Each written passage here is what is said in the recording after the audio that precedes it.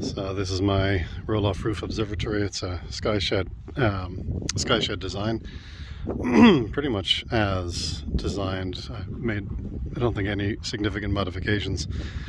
It is automated. I have up here, the leftmost thing on that, basically this item here is the Lunatico Astro cloud watcher. It's got an anemometer attached to it there, and then this thing is my all-sky camera. I don't use that as part of the automation, but I do use it to see what the clouds are doing when I'm observing or imaging. It's very handy.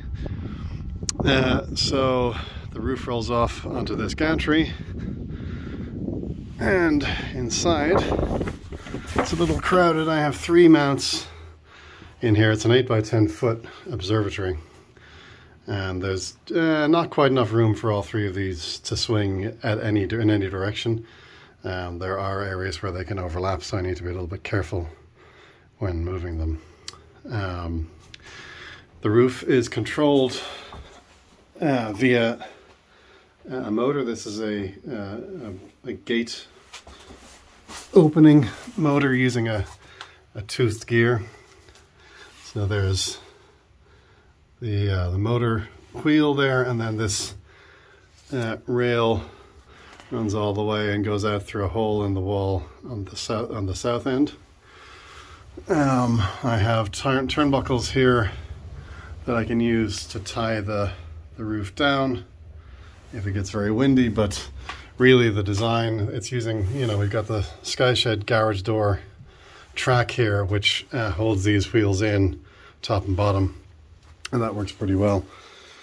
I have also the cloud watcher, the Solo, so the AAG Solo, which talks to the cloud watcher. It's basically a Raspberry Pi computer that's connected to the cloud watcher, and lets me manage it and connect to it from various other computers. And it also is connected to the relay switch that comes from the cloud watcher, which is this very well connected wire here that runs over to this wall and to the Dragonfly unit, which is the device that controls the automation of the roof.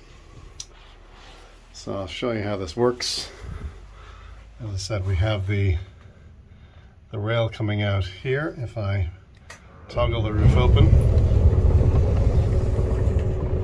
you see there was quite a bit of rail extending out through the wall, and that means that there's enough rail to push the roof all the way past the north wall, and then it gets stopped by a limit switch right there. This little spade. So you can see there's the limit switch there, and it gets triggered by this little ramp. And in a minute or so, actually, the roof will automatically close by itself, because right now it's daylight. The cloud watcher considers it unsafe, and it's set to close the roof automatically if it's unsafe. I also have, where are they now? There's a tilt sensor. Oh yeah, I have little tilt sensors on each of the mounts. These things here, these will register if the mounts are safe. There's one on each. There's one here. There goes the roof. And then that little blue magnet on the edge there, there's another one actually right here. And this is, it's like an alarm on a window. It will close, and I have this set so that when these are close to each other, the cloud watcher knows that the roof is closed. And that works really well. So the cloud watcher is happy the roof is closed, and doesn't try to move it again. And in fact, I get an alarm if it doesn't think the roof is closed properly. It will alert me. I think that's it. I'll just show you the operation from the outside. Yeah. So I just have this little remote control. I can open and close the roof from a computer, but for the purpose of the demonstration here, I shall do that. can see it works quite smoothly. There's some unevenness on one of the tracks. I have to figure out exactly what's causing it to bump every now and then. But yeah, that noise there just needs a little work. So that's now open, and we'll close it again.